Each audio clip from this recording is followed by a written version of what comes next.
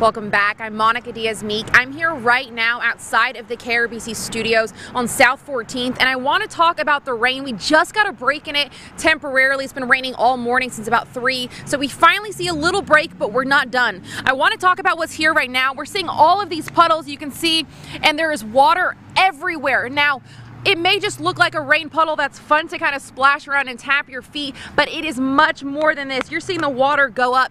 Now, breaking it down, I want to talk about why we're talking about these rain puddles. We have drivers here all along South 14th, and it is not a great condition. We have seen some drivers. I was driving out this morning. I was able to see APD helping people out. Some people skidding on these slick conditions. So right now, we're not seeing the rain. We finally have a break, but we are expecting more rain to be coming up. 80% chances today, so that means we're just waiting at this point for more rain on the ground, and it's gonna be slick conditions. So we're gonna go to Clemente right now so he can tell us when we can expect that rain and what does our forecast look like. Clemente?